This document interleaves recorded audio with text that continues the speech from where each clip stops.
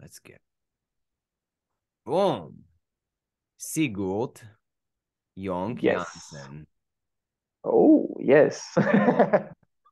Did I get the accent right? Yeah, kinda actually. Well, the Danish letter is always a problem. It's the Okay. Ö. It's the Jung. Jung? yeah, exactly. Yeah, Okay. Jønk.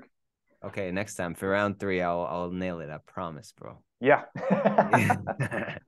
Bro, Uh, it's been a minute since we've oh talked. yeah, a minute or And two, that's for sure.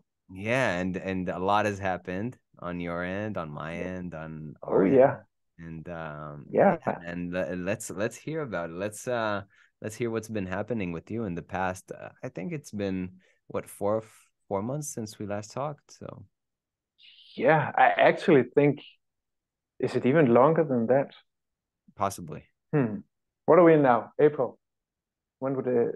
No, last time we talked for your podcast, it was hot in summertime, I think. Right. Here, So I it's remember. actually almost a year. Shit. Almost. Dang. Oh. Whoa. I remember, you know what? Oh. You're so right because I remember being in Israel. We were recording Yeah. while I was in Israel. You were in Denmark. Oh, damn. Yeah.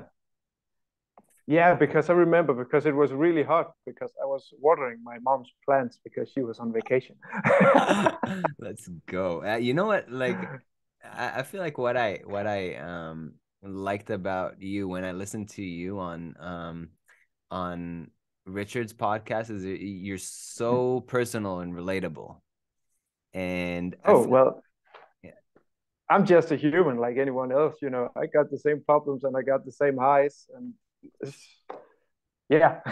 yeah, but I mean, like it's funny because I feel like people feel the need to flex and to show and to do things like that, and Yeah. it's okay. It's just like it's Yeah, an yeah, yeah. ego thing and it's a personal thing and it's and I don't feel any of that from you, which is fucking No. cool. And I can just like be an open book next to you, I feel like. Yeah, exactly. Yeah, well, we all share, our wins. Of course, if you get a placement in Uh, something, why not share it, right? Because it's this whole industry is still, even though I don't actually like it, it's still very much about, do you exist in mm, in the universe, right? mm, If you believe in stuff like that, but mm, but if of course music placed in TV and trailers and so on, it's still very much the work of your publisher doing a lot of networking and pitching and so on. But for example, if you want to work with bigger publishers or if you want to write film scores or something directly with a director, then they need to know that you exist. mm. And you don't do if you don't shout out in the absolute chaos of noise there already is on social media. But I don't see it as a ego thing per se, because there's for me at least there's not much of this, hey, look at me, see how good I am. It's more of a, hey, I do exist if you need audio and music. And then I crawl back into the shadows of my studio Yeah. and being the true introvert that I actually am. Mm.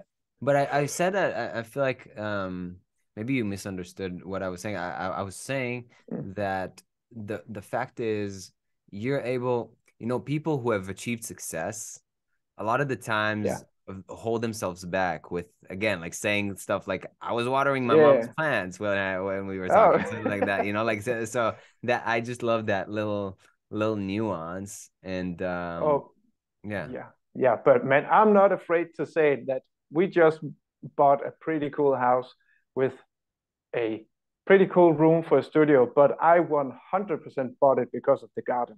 I don't give a fuck about the rest. Oh, oh, I just want to be a dude mowing his lawn and doing stuff in the garden and just being normal human being type mm. thing. Yeah, man. I feel like there's a few topics I want to do podcasts on. Like one is definitely uh, um health and things that are Oh overlooked yeah, and yeah, things that are like garden to me is it's health in so many ways. It's first of all like Yeah. physical, like you get to be in the Mm-hmm. sun, you get to interact with the ground, with the sun, with nature, which is it's I think it's a natural, it's just a natural enhancer of everything, right? Like of Yeah, primal exactly. needs.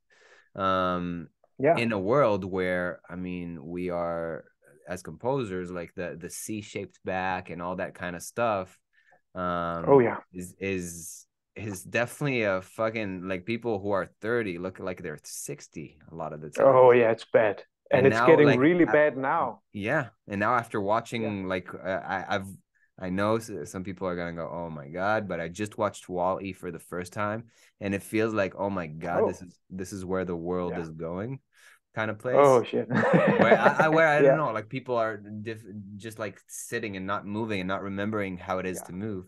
So Yeah. I feel like it's a very good topic to get into, to ask, like, what does it mean to be human? Of course, like, everybody wants to hustle, everybody wants Yeah.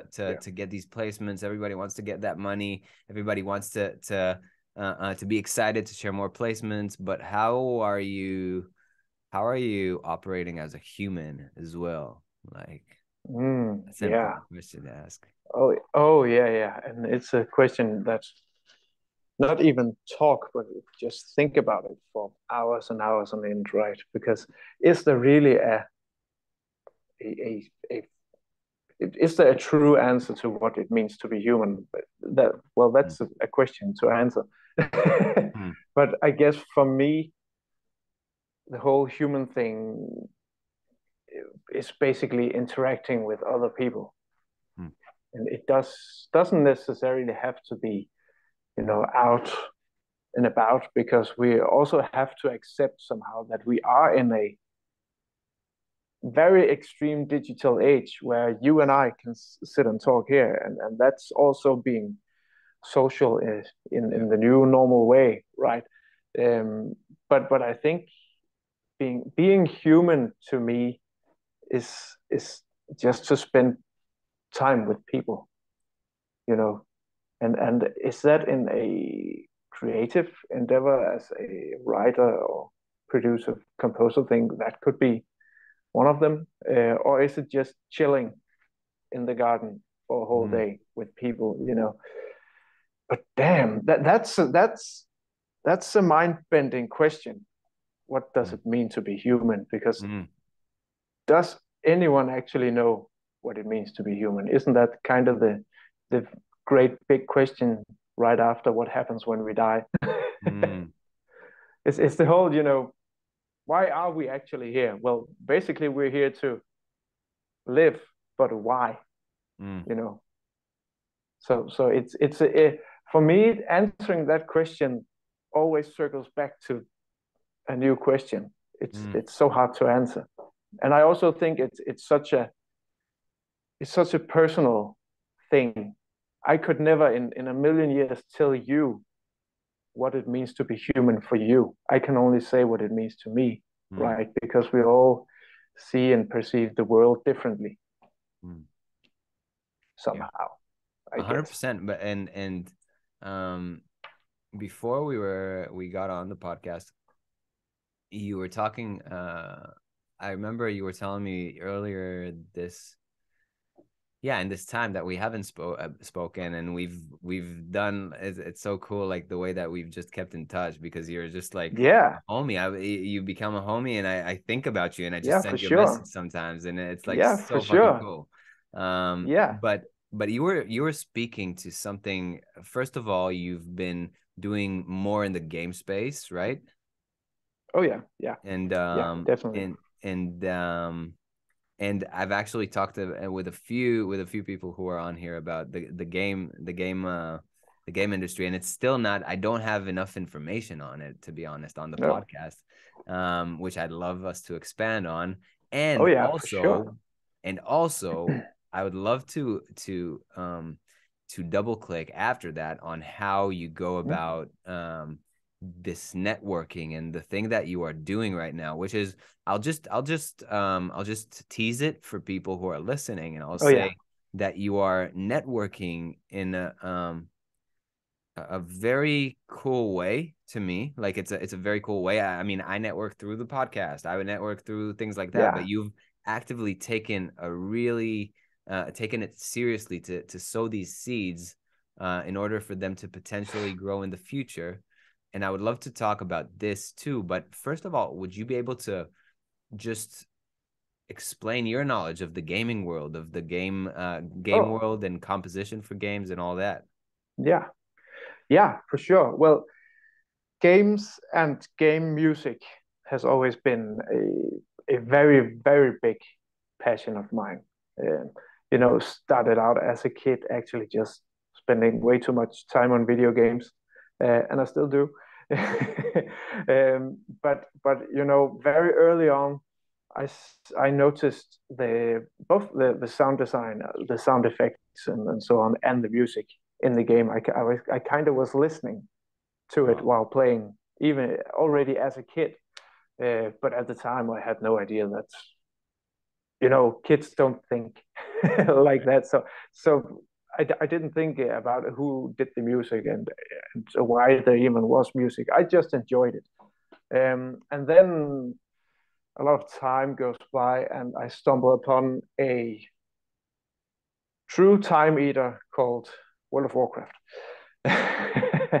and and that's kind of the first time in games where I really, really noticed the music and, you know, bought the soundtrack and listened to the music outside of the game and enjoyed it that way. Um, so that basically that was the start. That got me into doing music for games, and it started out like any other endeavor in the creative world. Just like starting a band, you have to do some free work, and you have to ask a lot. Can I do this, and can I do that, and can I compose a bit of music and do some sound effects? And the snowball much faster than you anticipate, just like trailer music. Once the ball gets rolling, you suddenly see maybe more placements quite quickly, or many more briefs from different publishers and so on. So it was it was a natural transition for me to go into game music and just starting out in the small and getting to work with bigger and bigger people and developers. Um, so yeah, that was kind of the journey into game music. I would say it's a hard one to kind of map out Mm. inside my head because I've always been doing so much different music stuff. I also did a lot of touring in bands while I were pursuing this video game music thing. And then in between comes all the library stuff for trailers and TV. So it's a big mishmash of Mm. everything. But video game music is my big passion. But Mm. I guess it links up with the whole trailer thing because games take such a long time to make, especially AAA games. They take a very long time to make. But the music part can probably sometimes be 6 months or even less. So if I get a game gig today and I get the music done and they still have 2 years of development left, I have to do something in between, right? Mm. Mm. So that's actually why I got into the whole library thing with trailers and so on, because then I would finish up a game project, and if I didn't have a new project lined up, I would just do a bunch of library tracks while searching for new gigs or waiting for anyone to email me of however things happen. That's it's kind of the tennis analogy I use in my head where like a tennis player in between the times he hit, if they just stay in place they're gonna get cold, so they Yeah, have to exactly. bounce. like they have to bounce, Yeah, and yeah, you're kind of like your library tracks are kind of the bounce in between like game yeah, to game, and that's yeah, super exactly. cool. Yeah. I love that, and I want to ask, what is it like to work with a game? So like somebody comes up to you and tells you, I want you to make the music for my game. I want you to do the sound design. You're only doing one thing. Like what does it look like to work with a game? Well, And also like it's sorry, another question, like for let's say royalties and stuff like that, how does that work with this world? yeah, okay. So, well, there are different ways to do the music for a game. For example, um, not that long ago, well, yes, actually, it's a year ago. I did music for a game where it was this a good old first person, hacking slashing game. I guess everyone is inspired by Doom and Doom Eternal and all that stuff. But they just wanted me to do traditional tracks, like a song, like we have a verse and a chorus and a verse and a chorus and so on. And then they would make it fit into the game. Probably because it was an indie game and the budgets for doing a lot of different music they could use, it was just not there. So I wrote what would essentially be an album of songs, basically. But then there is the more, for me at least, for the work that I have encountered, the more traditional way of doing it, where you kind of have the overall tone of the game. How if it's a horror game, is it a first person shooter, is it a fantasy game, and so on. So you have the overall tone, but then the developers tend to want 30 to 60-second loops of music, because if you play a game and you are in a certain area of the game or on a certain task, the game music has to be able to just loop without the player noticing. But then if the player decides to go right or left or do something suddenly, then there needs to be a new loop of music, which is in the same style and vibe, but changes the scene somehow. So it can either, well, if something very dramatic happens, it's a whole new cue, but it could easily just be a version 2 of the cue you just heard with slight variations Mm. that way around. And then when it comes to actually doing a soundtrack later that gets to be released, then it's more about kind of fitting the pieces together, So sometimes it's actually just having this, maybe this 1 30-second loop with a clear theme in it, and then you kind of write a bit more music around it, because the whole soundtrack is such a big part of games now, especially after the game release, that everyone wants to either listen to the soundtrack or buy the soundtrack. So sometimes you have to do some Pro Tools magic and Mm. Mm. make the pieces fit together. So So interesting. I so mean, like, that's kind of the main ways to yeah, do it. it's like the way that you speak about it. It feels like to me like in whatever space you in the other, I guess, sync space, right? Right. Yeah. Um, um, puppy matters, but Oh yeah. she's here. I'll show it to you. Opa. Yeah. Here she is. Oi, yeah. Here she is. What is her name? I need to know this. Sheila. Sheila. Sheila. Ah, very nice. Um, anyway, what I'm hearing is kind of the opposite of um production music, where you make a full version and then you strip it off. Here you do kind of the Yeah. opposite, which is so fun. I mean, it's just like trying to brush your teeth with the left hand for me. Yeah, kind of. Yeah, it's so It's so weird. It's weird. so weird, and you certainly have to learn that way of writing music, because maybe you're working. There's always a main theme that most of the music kind of revolves around. It's typically what you hear in the main menu of a game. That's always the main theme, right?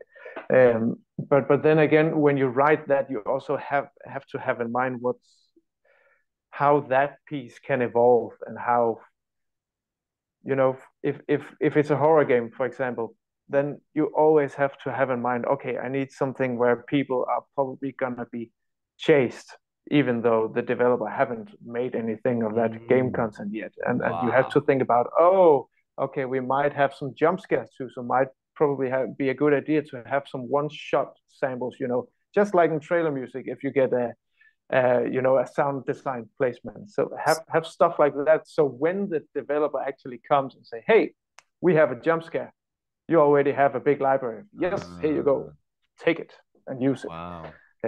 Yeah. And Wow. then there of course is the when there is an actual cut scene in a game where you just watch it, dialogue Yeah. between characters or something, then it's just scored almost to picture if they have done the game at that point. Wow. So so Wow. it's a big mix of everything. That's for sure. That's crazy. That's wild. I Yeah. mean, I did not know a lot of this. So this is to Oh, me, it's very much more like playing with the toy Legos than yeah. you think. Yeah. Is and that we also do stems, just like we absolutely hate and dread in trailer music. We also do stems in game audio, because then you have this cool track, but you have a place in the game where we just need some ambience, but maybe not that real music, So then you maybe have a drone stem in that track, and you can put that underneath the whole scene. So you Mm, use the same track again. yeah. Basically, also, like if you get a placement just from a stem, which happens all the time in trailer music, right? So in in the game world, do you compete with a few others, or do they come to you specially? Do they how does that look like? Because we are going to talk about connections, but how Oh does yeah, that work? that's very. It's actually very different. In the start, of course, it's a lot of emails and a lot of phone calls to people who pretty much don't need you to contact them, right? Mm, Just like anything else. But nowadays, it's I would say it's a good 50-50 mixture of either I get an email from people that I have worked with before, mm, or someone who know me through other developers, because even though it's a big world, the game development world is very, very small. So everybody knows everybody at some point, right? So yeah, 50-50. Some people get to me, and then I tend to also do a lot of research on which games are coming out and who is the audio director for the companies that I would like to work with, because in a game development company there are a lot of different roles even within just music and audio. So there's if it's a bigger game, then there almost always is a what is called a audio director, which is kind of like the all-seeing overlord of everything audio and music. So mm, he or she kind of makes the decisions. We need this kind of music, or we need all these sound effects, and kind of like overseeing everything, so all creatives can just concentrate on creating mm. stuff. And sometimes they end up using a lot of different composers. I just worked on a title which I can talk about now, which is called Tempest Rising, where we were I think 6 or 7 composers on that game. Everyone bringing their special thing to the table. So we have a lot of low-tuned, heavy 8-string metal stuff, and we have a lot of more horror, ambient sound design stuff, and orchestral stuff, and so on. So everyone was kind of working together to create the whole soundtrack. And I believe 5, 6, 7, 8 sound designers, I think, just on only on sound design. So yeah, I would say even though I get, as it is now, good game gigs and have some good game gigs planned for the future, then I still do a lot of either direct networking with people or just constantly keeping an eye out for what is coming. Because if they make a God of War, whatever number they're in now, 4 or something this year, then they are probably going to make number 5 within the next 2 or 3 years, right? And they already begin the development of that while the current one is being released, right? So always looking out for what kind of games would be awesome to work on, and then casually reach out to people. Just mention that I exist, like that. Mm. So, and so you're talking about they come in with budgets. So yeah. does a game, and yeah, I'm ignorant. I've never worked with a game. So does it work with like an upfront budget, and then does it work? Do you have royalties as well? How does that work? Again, not a definitive one answer to that, but mostly there is let's say the conversation is that the game developer contacts you and asks for your rate or your price for a certain amount of music. Then when you have negotiated back and forth and have a actual fee that you will be writing for, then mostly they are happy to pay 50% upfront and then 50% when the work is done, because that kind of that secures both parts in some way, and royalties, not really. There are basically no royalties in video games. That's only if you can negotiate a deal with the game developer where you get a certain percentage of the soundtrack sales afterwards. I would say you could consider that a royalty. But also because in the game world, soundtracks are such a big thing.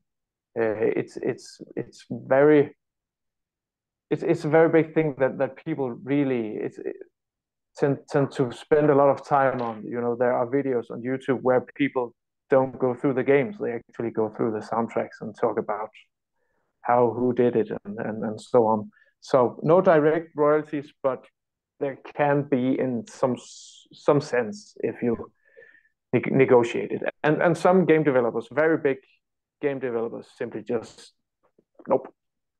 But then they give you a much bigger fee upfront to work for. So yeah.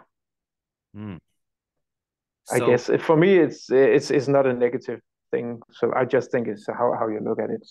Yeah, so I guess. I'll take it back a little bit. So let's say a game developer contacts you, says, I want you to work on this for the next 6 months. Let's negotiate a 50% upfront, 50% after you're done. Yeah. So let's say you're working on it for 6 months. Is that your whole thing while you're doing it? Like work-wise, what I can concentrate on, yeah, I would say it's 50% focus on that only, because when it comes down to that, a contract is locked and the work to actually starts, then it is a lot of work. Because for example, in trailer music, we have all these, what should I say, cool tools, with certain sounds that are already created and ready to go, and synth patches and so on, because sometimes we have to do insanely quick turnarounds in trailer music. So it's good to have all the, for example, all the Keep Forest stuff. They do fantastic synth pulses and so on that you can quickly layer underneath stuff to get going and get started, right? But in video games, they don't want that. They want new and fresh stuff. So it's Mm. all about creating your own new synth patches and kind of, you know, develop a sound for the game. Because they, of course, if they want the big hybrid orchestral stuff, then you got the orchestra part nailed down, but you still need something that where people can recognize the music. Oh, that's from that game, right? You know, like I don't know if you've heard Mick Gordon's stuff from Doom Eternal, but you know when it's him, for example. Mm. So I guess yeah, 80%, and I say 80% focus on that because I also always I need to, you know, even though you get paid doing doing the game music, then you know, if a cool custom trailer brief comes in, or if another kind of brief that would be really cool to work on and even cooler to get a placement with, then I always make sure that I do have some time ready to go if it should happen, right? So kind of keeping the door slightly open all the time. Mm. Yeah, wow. That's a good that's a huge thing that we'll also I feel like double click on, because as somebody in sync, in my opinion, the door always has to be at least 20% Yeah, open. And yeah, I understand always. this as I'm speaking to you, because I mean, people are actually, funny enough, when you get to a certain uh level of communication, people are actually expecting you to have a little bit of an opening for them. Yep. I mean, especially bigger, I don't know, like players who are very intentional about what they do, and they send you something that is your speciality, and then you're like, nah. Then it's a bit of a Yeah. bummer for both sides. It's Yeah, it exactly. kind of cools down the relationship, and then not sure Yeah. that the next brief will come to you. And that's a big thing, like leaving that door 20% open. I feel like is super duper duper important to have Yeah. longevity. Yeah, exactly. Because that's what you want. You don't want the game project to suffer, and don't want your connections within the trailer and the library or the sync in the industry. You don't want any of them to suffer, right? Yep. But for me, at least, the fact simply just is that when I am working on a game project, I need to have my main focus on that because it's just such a big workload in the start. And then once you have the themes down and the overall soundscape down, then you can kind of lean back a bit more because then you just have to write with the tools that you created. But Mm. for me, the first month, if I have a good amount of time for a game project, then the first month is always just trying out stuff, you know, sending stuff over and they tell you, nope, that's not it. And then try again. Basically like a trailer brief, right? So yeah, but it's so important to always have the door open. And then even if something comes in and you don't have the time or can't make it for the deadline that they have, then sometimes, actually mostly, I've noticed, if you're just kind and communicate the right way with people and say, hey, I would love to do this. I would love to have a track or two on this album you're planning, but I can't make it within the deadline. Would it be possible to push it a few days? Mm. Stuff like that, you know, because mostly publishers have set a deadline because that's where they are aiming to be done with stuff, right? So they can get things out in a timely manner and still be trendy with the type of music they release and so on. But mostly, if you just ask if you can get a day or two extra to really nail it down, they'll mostly be happy to do it. That's what I've experienced, at least.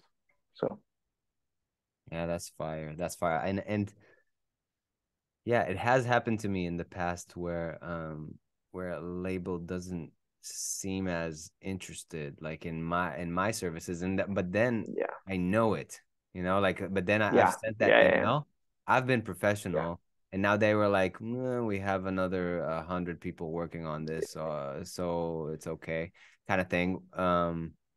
And then I'm like, okay, like step back. But the ball is yeah. definitely not in my court at this point. So I No, love how you're saying that. I love how you're saying that finding your freshness is something that definitely exists highly in the gaming world. And I also oh yeah, love what you were saying about the fact, because you're still killing it in the trailer game. Like I can see your success and your flex. thanks. No, but I can see I can see I can see really that you're doing the game thing. Um and congrats for that last game. It looks dope. Thanks, And thanks. um and you're doing that, and you're also still killing it. Like your assets are still, like you were talking about sowing seeds, and now we'll transfer and talk about connections and how you make them now. But uh, um you've sowed a lot of seeds in the trailer space. You've made a huge, ridiculous chunk of tracks, and now they're working for you basically. And Yeah, yeah. this is the epic, real epic thing to me about doing what you do and having that 20% door open, and also and integrating all these things into something that is unique to you. Um, so that's a big one, man. You were talking about networking and sowing these kinds of seeds, and you've shared with me a strategy that's not very it's a networking thing that you're doing that's not very traditional, I guess, because traditional is just going email, but you're Oh doing yeah, yeah. something that is more long term for yourself. So I would love to ask you about that and how you kind of expand from that. Like, what are your expectations when you're doing that, and what is your mindset going to it, Yeah. and what is it? Well, yeah, hey, hey. Well, my whole networking thing is that I, instead of asking for work, firstly, I just have an interest in getting to know people first and foremost. Because if and I know if I had a game development company and I just got an email from some composer dude saying, "Hey, I'm cool because I've done this. Don't you want to hire me?" Why should I hire you? I have Mm, absolutely no idea who you are, right? mm, So what I've been doing a lot of the last year or two, actually since COVID hit, you know, you get we got a lot of time on the couch, right? So um, so I've been going about it to really research the game development companies I really want to do some work for, and it's mostly actually uh, development companies that do the games that I play myself. So it's mm, it's an obvious no-brainer. But I do a lot of research about the people within the company and the people that I need to get in contact with to possibly, maybe, not even 100% sure, but maybe get to work with down the line. So what I do is that for example, I find out who is the audio director for a game development company. And then I reach out very casually, not talking about work or anything, just reaching out because I already know their work because I've been playing their games. So I maybe compliment them on the work they've done and say, hey, I love this, and find some of my favorite parts of either the music or the audio in general and kind of point it out, and just talk. In an email, I've basically tried to treat them as a human instead of mm, a possible job. So just talk to them to get to know them, and then as quickly as possible, get on a Zoom call with them. Again, with not with the mission of getting a gig in mind, but more okay, we learned to know each other over email. Let's take it on and the next step and actually talk and see each other, and that way plant, future seeds, so they actually have a face on a person when they maybe might need something down the road. And then again, if I don't get a gig from it, well, I got a new human and friend in the network, right? That's not so bad, I guess. So that's kind of my whole call it philosophy behind networking. Instead of trying to find actual gigs, I just try to befriend humans and people. Yeah, I love that. I mean, it's also important to weed out the people who you don't want to work with. I mean, Oh yeah, it's a good way to do it. Again, we were talking before that about emailing, and it's like, I don't know how yeah, there's not a viral video, a viral like TikTok or something online that is about how people read emails. yeah. Like Oh yeah, yeah, it can that's be right. like, Yeah, what's up, and it can be what's up. Like it could be so many, yeah, like the tonality can change from, it changes from person to person, and one person can get yeah, offended by something that will make yeah, another person laugh, and it's just yeah, and it's just a thing. And seeing the person who you may be working with makes it so much easier down the line to actually work with them. yeah, It's like, man, yeah, like, again, with this just starting this podcast and starting to talk to people, I see it as a tree, right? Like I see it as yeah, a bunch of branches, which I'm like, okay, this is potentially, like, I'd love to explore that, maybe give it some water. Or this maybe is not the right thing for now, but I've seen the faces, I've felt the energy, maybe not in person, but I've I've created some sort of a connection that is more than just a dry email. And this is what actually, I mean, this is what I'm doing with the podcast, is I'm getting to know people, and and it proves to me that people are actually wanting to give the love back to me for sharing this information with them, and then and then yeah. I'm connecting them with the next label they work with, because it's been on the podcast. And then there's such an ecosystem here that that yields good results for not only me. Yeah. And I feel like what you're saying Exactly. is so powerful, because again, like, I'm thinking, to me the game is a completely unknown space for me, but Yeah, like, speaking to you, it's like, okay, and I'll keep these 20% open, because yeah, it's just super duper fascinating to me. And you were like, and after and a few months ago, like when we were talking, you were like, oh, send me some stuff, maybe we'll use it on a game or something like that. So that's the door that's open for me, because yeah, we've spoken. um exactly.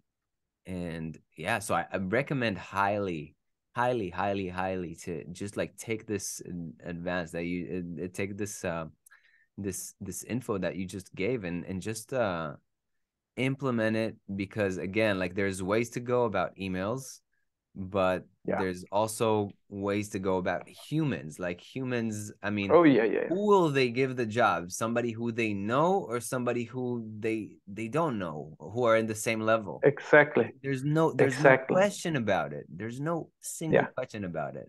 Who would they take? No, So exactly.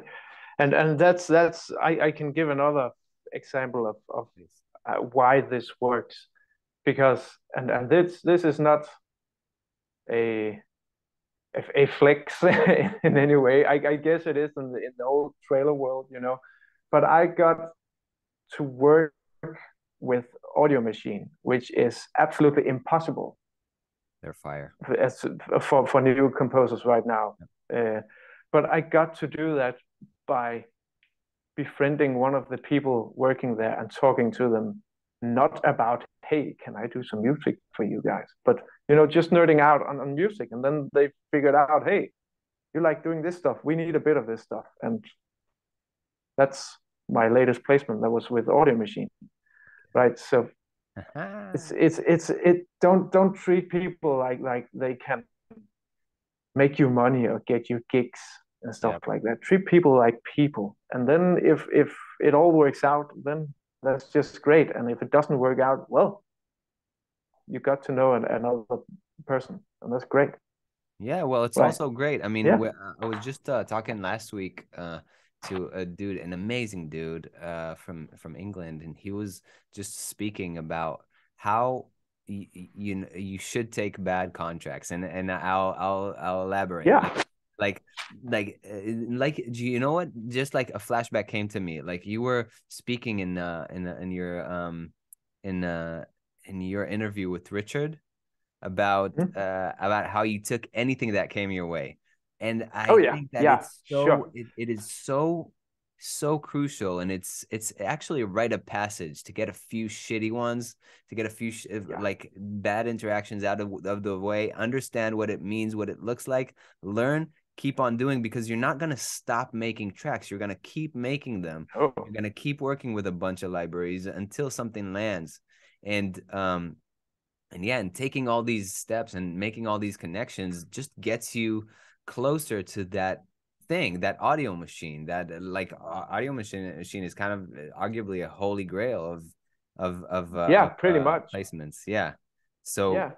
and yeah, and that's exactly it. Like I want to just share something I guess and a flex from your boy. And Yeah. it's I got on a Universal album. I have no business in Universal, but somebody I networked with happened to be doing an album for them, and he was like, "Yo, Yeah. I love your vocals. Let me send you some stuff." We got working. We did 10 tracks. We got paid up front. We're gonna probably get paid back end on these because Yeah. it's Yeah. just Yeah. like it's a big label. It's a they get a lot of stuff placed. So Yeah. yeah, man, it's just like these connections are everything. It's just Yeah. everything. If you're not out there making connections, if you're practicing your craft and you're not really tying meaningful connections with some people that you resonate with, who can be your mentor or can be your collaborator, if you're not doing that, then you're missing something. Oh uh, yeah. Yeah. Yeah. yeah. It's a creative job, man, and we need people to get inspired to do creative things, right? A lot of the stuff that I do, it's if I'm just in the studio for a week without really reaching out or talking about to people, then I can feel my desire to actually do music. It drops a bit. It kind of becomes not today, not today, not today, right?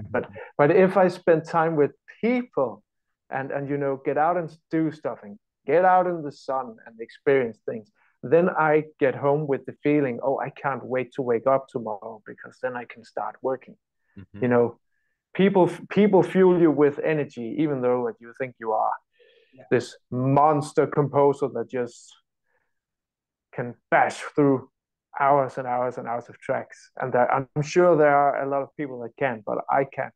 I need to have people in my life to feed energy off and hopefully also deliver something back to them, for sure. Yeah, man, that's fire. I mean, we're probably gonna talk offline, but is there anything, I don't know, any last I guess how you know what? Like, let me ask you an interesting question.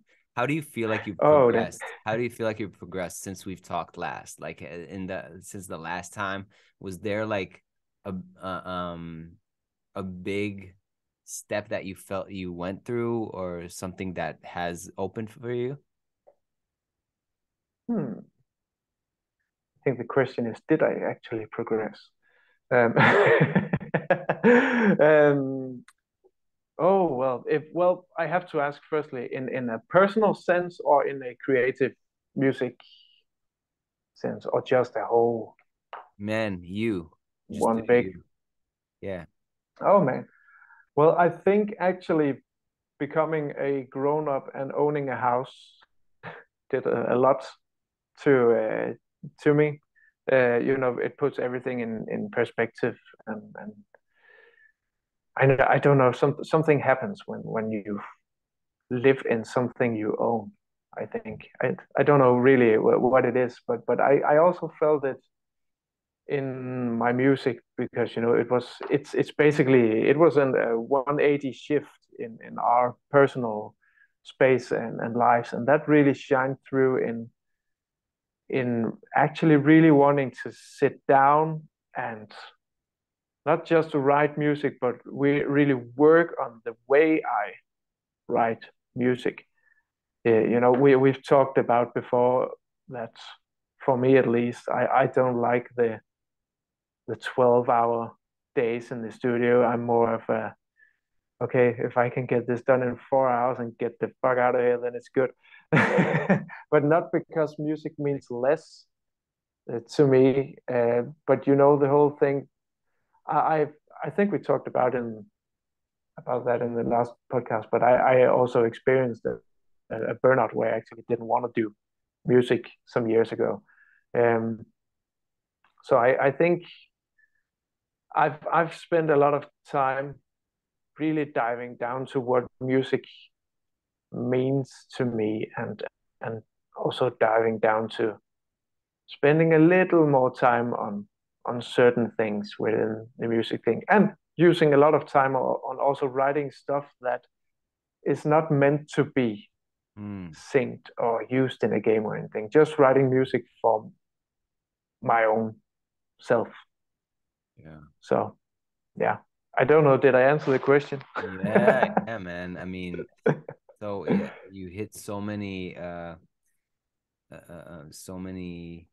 personal things within me. I feel like, Yeah. being able, I've had a total system fail lately, like where my body wasn't reacting to any food that I was putting into it positively. Oh man. Yeah, and my stomach was in complete upset. Mine and my Oh, girlfriend's relationship was going to shit. Like there was a lot of oh things shit. that were happening, Yeah. and the thing that balanced it all was balance. Like it feels Yes. dumb to say, but like being able to go every day and intentionally take my dog for a walk and play with my dog Yeah. for like be with her for about 2 hours a day. I want to believe that I spend with her, and just like having these scheduled times. I go to the sauna almost every evening. Yeah. And having these things that intentionally put me outside of this studio comfort, beautiful space. It's just it was so big in my development lately. So I know I've asked you about your development, but I'm sharing something that it really resonated with me and my story, and also to be able to make music for not for any with any purpose has proven to be a challenge for me. um Yeah. but it's super interesting to kind of just like, yeah, shoot yourself into a situation where you are more intentional about what you're doing, especially Yeah. if you're not doing it full time, and you have to have that time in the studio so you can get the Yeah. royalties or whatnot that you want to build yourself up. But I mean, don't grind yourself to the ground. Like a lot of people say, No. grind, go back from home, like don't sleep, all that kind of all that hustle porn that was out until a few years ago. It really Yeah. doesn't do justice to reality. So yeah. Nope. I don't care who you are or how badass you are. Everyone will hit the wall at some point if you just go about the constant grind and hustle all the time. It's not natural. to go that way. And actually, you named the word balance, and I think sometimes people tend to forget what balance actually means, because people say they need balance in their life, but they are constantly pushing whatever they want, if it's music or if it's art in any other form or work, whatever. But people tend to forget that balance means that there is equal good and bad, right? So if you have spent 10 hours battling it out in the studio, then you need 10 hours of just laying around doing nothing. That's balance. I agree. So people tend to focus way too much on, hey, I'm not using or spending enough hours in the studios. I'm not doing that. I'm not doing that. But I never hear anybody say that, oh, I didn't get to play Xbox for 4 hours today. Oh, I didn't, but it's funny, but that is true balance. Yeah. That I started doing that to myself, actually, that saying you need to slack more and relax more, and that helped a lot. Yeah, and I mean, like, I suggest people who listen to this ask themselves, do you need to relax more? And just be true with yourself, like be real. Yeah. And like because the brain wants to tell you, no, you got to work, you got to develop, you got to procreate, you got to do all these things. But are these things really things that you need? Like, we are not in caves anymore. So No. you have the sovereignty and the power to make these choices, which is like a blessing and a curse, but it is yours. Whoever's listening to this, like, if you are listening to this, then you probably have the choice. And really, a question that I invite people to think about is: are you resting enough? Are you hydrated? Are you moving? Oh yeah. Are you connected with nature in some way? Are you moving your back? Are you taking breaks? Like, I don't know. And still, I don't know for myself. I'm still tweaking that, but these are questions that constantly come up because my life was very, very close to not looking very happy at this moment. So I mean, I challenge people to actually think about these things. Man, where can you remind them where they can find you? Well, the place I'm mostly active is Instagram, and that is at Sigurd the Music Dude. I'll link to it. I'll link to it. Yeah, and honestly, I have a Facebook page and Twitter and stuff, but I tend to forget that they exist. So yeah, hit him on the IG. Instagram. On the IG. Yeah. Bro, I feel so blessed to have you here and to network with you face to face and to. Oh man, it's always good. We have to go for round 3 at some point. Yes. Which what? What? Around 3 at some point. Oh we need yeah, that. there will be around 3, and I told you we will meet in Denmark. Like, I'll do the trip. Oh yeah. And when time comes, I feel like more towards like autumn or spring or winter or something like that. Like, I wanna see Denmark at its finest, and we will get at its absolute depressing peak. Yes. Give it to me. I have too much happiness in my life, bro. I need to have darkness more than half of the day. Man, January and February in Denmark will crush you. Let's go. Yeah, let's come go. Get it. Sounds great. Sounds good. It's a date. Yeah, man. Yeah, for sure. So thanks for coming on, bro. Thank you for having me. It's always great.